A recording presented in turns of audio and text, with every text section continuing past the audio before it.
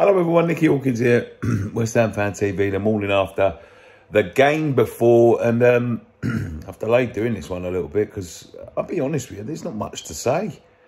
We were piss poor. A little bit of a hangover again, European night, but that was always going to happen because of,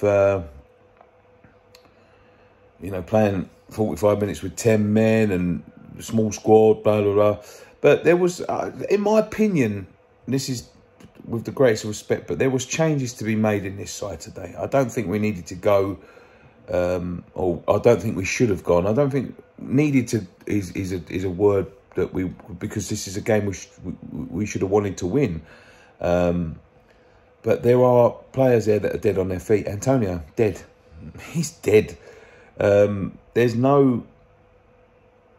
I don't think it's fun with him. It's just tiredness. He looks so dejected. He looks so void of any sort of form. You know, it was definitely his fault for the second goal. I mean, it was such an easy ball to play, and he dwindled on the ball and give the ball away. But I think he could have made some changes, Moisey.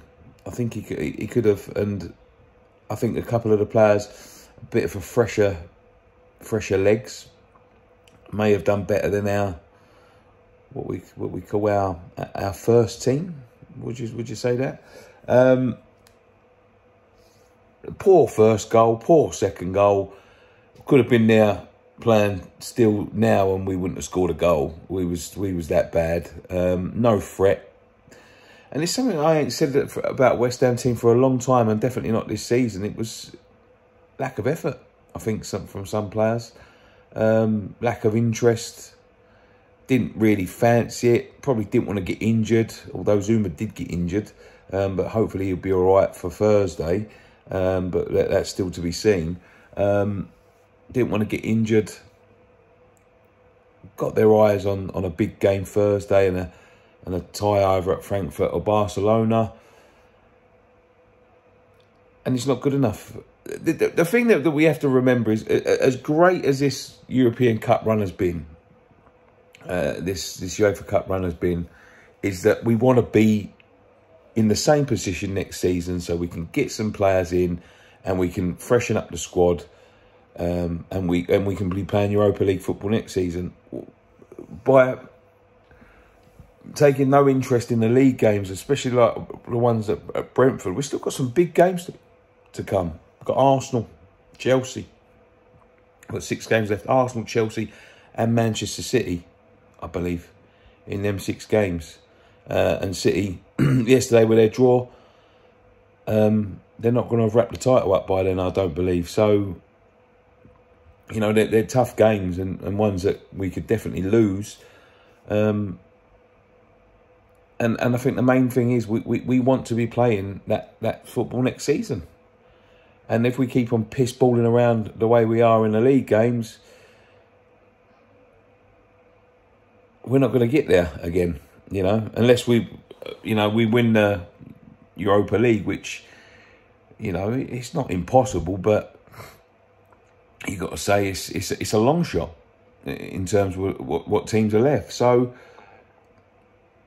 pull up your socks, man. Just make sure, whether we win the cup or not, or we do this, we do that. Go out first, and then you're throwing a game away against a team that you can definitely beat for no reason. Got to be better. Got to be better than that, in my opinion. Burnley are not going to be easy on Sunday, even at home. They've just been turned over by Norwich. And although you think, oh yeah, well, they've just turned over Norwich, they're going to want a reaction from that, because that was a big chance for them, especially with Everton beating Manchester United. It was a big chance for them to, to keep that pressure on. But piss poor, in my opinion. We need to be better. Moisey needs to... I love Moisey. I think he's done a marvellous job, but there's a few players out there, in my opinion, that they know, regardless of whether they're going to get in every now and then or not, they know, in the long run, he likes to stick with the same team, and they're not going to get minutes. Players like Benrahma. Benrahma, you know, he does rotate into our first 11, but every game he gets taken off, and there are other games he, you know, he doesn't start. I think he's had his time at West Ham, I'm afraid. He doesn't impress me at all. Like, and I know it's going to be one of the Haller situations with Benrahma. I know there's going to be arguments about him because he is a talented footballer, but talent is nothing without hard work. And I just don't think he's cut for the Premier League. I don't think he wants to be at West Ham. I think he feels a little bit victimised by Moyes.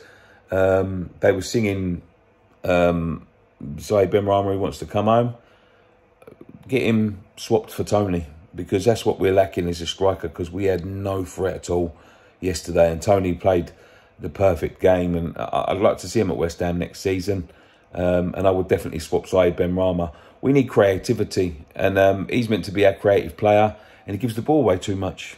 Simple as that. Like, if you're sitting here thinking I'm being harsh or biased, go and watch Yossi Benayoun. Go and watch Ayel Berkovic. Go and watch Dimitri Payet. They're creative players. Go and watch Paolo Di Canio. They're players that can make things happen. And Benrahma, one good thing every 5 games is not good enough. Not good enough. The same as Anderson, the same as Haller. You know, one good thing every 5-6 games is not good enough. When you're giving the ball away consistently, you're making no impact on the game, you're creating no chances. You know, go and watch Jesse Lingard, you know, opening up space, creating space, you know, scoring goals. That's what you need to be doing. And so Benrahma, I'm afraid, in my opinion, and leave comments in the comment section down below if you don't agree, he's just not cut out for us. I'm not going to say not cut out for the Premier League, not cut out for the top level. I'm not, you know, in my opinion, he's not on the way he's playing at the moment, but he's definitely not cut out for us. We need someone more consistent than that. And that's where we struggle against these teams, is that we struggle to create chances because we haven't got enough creative players pulling strings. Simple as that. But thanks, guys. Hopefully you get a bit better Thursday. Big game Thursday. We'll be doing a watch along. So join us. One thing left to say. Come on, your hands.